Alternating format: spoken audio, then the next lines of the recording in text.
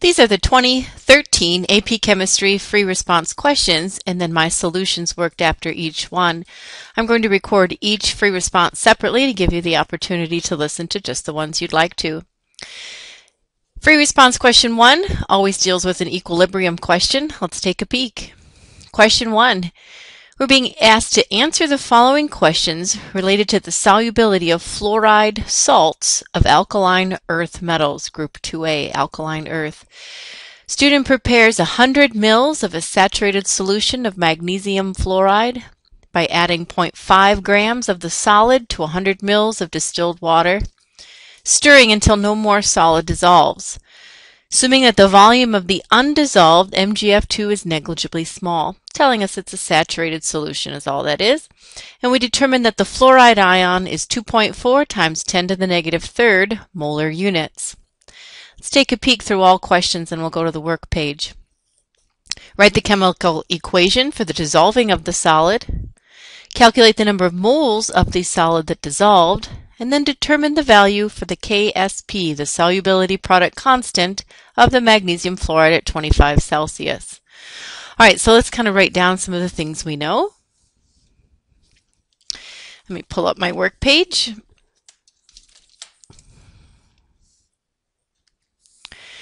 Free response question 1. We know that the salt is magnesium fluoride, MgF2, and it is going to dissolve, creating aqueous ions of magnesium and 2 aqueous ions of fluoride. So the very first letter I, write the chemical equation for its dissolving. There it is, taking a solid, putting it into water, and showing the dissociation of the ions. I would imagine, just guessing, that that would be worth 1 point. Calculate the number of moles of magnesium fluoride that dissolved. Well, if I write down some of the things that they told us, we realize that the concentration that fluoride was given to us was 2.4 times 10 to the negative third molar units, big M. I can easily convert that into the number of moles by recognizing that there was a volume, and the volume that was provided for us was 0.1 liter, 100 mils. So if I just think that through, 0.1 liters, we get 2.4 times 10 to the negative fourth moles of the fluoride. So carrying that down here to the letter I, we would recognize 2.4 times 10 to the negative fourth moles of fluoride. We have a want over given ratio. For every 1 mole of magnesium fluoride, we see 2 stoichiometric moles of fluoride ions, a 1 to 2 ratio. So the number of moles of magnesium fluoride would come out to be exactly 1/2 of 2.4 times 10 to the negative fourth, which indeed is 1.2 times 10 to the negative fourth moles of MgF2. And there's your letter II.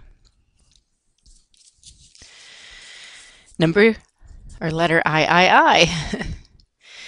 Determine the value of the solubility product constant, KSP. Well, again, its expression would be the magnesium ion concentration times the fluoride ion concentration squared due to that coefficient in our dissociation equation. The molarity units must be used, which was a little trap here, is that they had you calculate moles in the second question, but down here those brackets indeed stand for molarity. So we have to use the molarity, which we know to be 2.4 times 10 to the negative third molar units for the fluoride, and again that would need to be squared. The magnesium concentration, again, 1/2 of 2.4 times 10 to the negative third, would be 1.2. 1/2 of that is 1.2 times 10 to the negative third molar units. So a little ratio. And when we hit for the KSP, we would hit on our calculator 1.2 times 10 to the negative 3 times 2.4 times 10 to the negative 3 squared, and you would find 6.91 times 10 to the negative ninth. No units on that equilibrium expression. Let's go back and read a little further the part B. A beaker contains 500 mLs of a solution in which both calcium ion and barium ion are present. Again, these are more alkali metals. And the concentration is 0.1 molar at 25 Celsius. We have 500 mils of a 0.1 molar. We separate the ions by selective precipitation. We're going to add 0.2 molar sodium fluoride. Sodium, of course, is an alkali metal and will always be a spectator. So we can see the competing precipitation, calcium fluoride versus barium fluoride. We're going to add that sodium fluoride 1 drop at a time, and I want to know what will precipitate first. Justify my answer. In other words, I won't give credit just for a guess. They do give us the KSPs for both. Alrighty.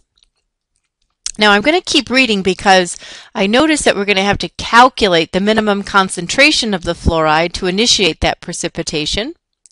And then we'll need to calculate the volume of the sodium fluoride that we have to add in order to get that precipitate to form. So it looks like a MV equal MV there.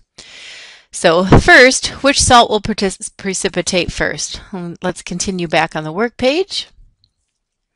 And again, this would go back to letter B. The calcium ion plus 2 was given to us as 0.1 molar, and the barium ion, which is a plus 2, was given to us also as a 0.1 molar. KSP, I'm just kind of jotting down so I have this handy. For calcium fluoride, 3.5 times 10 to the negative 11th. And the KSP for barium fluoride, 1.8 times 10 to the negative 6th. Which one will precipitate first is what this first little I is asking us to do. Alrighty. Well, we understand that the fluoride is the precipitate. So we have calcium fluoride versus barium fluoride, and those what those KSP values are for. And when this dissociates, we get a calcium ion and 2 fluoride ions. Here we get a barium ion and 2 fluoride ions. Alrighty, so this looks to be like our expressions. We understand that the KSP, 3.5 times 10 to the negative 11th, is equal to 0.1 molar. There's the calcium concentration. And whatever that fluoride is would need to be squared. Here's the barium fluoride. The KSP is 1.8 times 10 to the negative 6. We understand here that 0.1 times whatever the concentration is for fluoride also needs to be squared, and those would be exactly equal to 3.5 times 10 to the negative 11th for calcium, and 1.8 times 10 to the negative 6th. Now I believe to earn credit for this particular problem, all you would need to do is make a comment which would precipitate first, and that's got to be the one with the smaller KSP, because the math is exactly the same. We're going to divide out by 0.1, and we're going to end up taking a square root for the value of x. To verify that, we could show the math, but we already know that calcium fluoride will indeed precipitate first simply because its KSP is the smaller of the two values. Now to hit this out, 3.5 times 10 to the negative 11th divided by 0.1 square root, and that will give us the value of x. Over here, 1.8 times 10 to the negative 6 over 0.1 square root, and that will give us the value of x. Now hit with me and see what we find for x. For this first value, 1.87 times 10 to the negative 5th molar units. And over here, 0.004 molar units. And this molarity is standing for the fluoride ion concentration, F negative. All right, that's what we let X represent. So what we've just done is actually verified mathematically that calcium fluoride would indeed precipitate first. But again, I'm kind of answering the next question just to verify this question.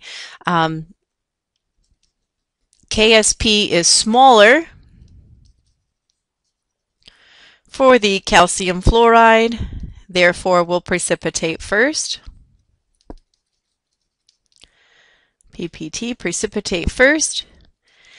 And then, kind of looking ahead, and we had done some reading, little further down underneath that next caption, it asks us to actually calculate the minimum concentration of F negative. So this little II was done right here. To get the minimum amount, to get the calcium fluoride to precipitate, we calculated 1.87 times 10 to the negative fifth molar units. And the math was verified up above. So we actually tackled both questions at the same time.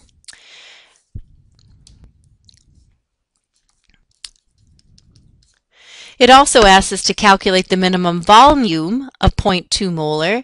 So we know the following. Calculate the minimum volume of 0.2 molar sodium fluoride. Well, its concentration of 0.2, we'd like to know how much we have to add. That must be added to the beaker to initiate precipitation. Well, do you remember how much was in the beaker to begin with? That was 500 mLs. Alrighty, so that 500 is the new volume that we're adding this to. And the minimum molarity here, we just calculated above, 1.87 times 10 to the negative fifth molar units. So MV equal MV, a dilution problem. Hit this with me, 500 times 1.87 E negative 5, divide by 0.2, and the volume comes out to be 0.047 mLs. And there's one last part, kind of a non-mathematical question. It asks us, there are several ways to dissolve salts that do have limited solubility. What's one procedure to dissolve the precipitate that formed in part B? What might be a way to get a stubborn salt to dissolve? So lots of thoughts come through my mind here. We have an opportunity to think about raising temperature, perhaps,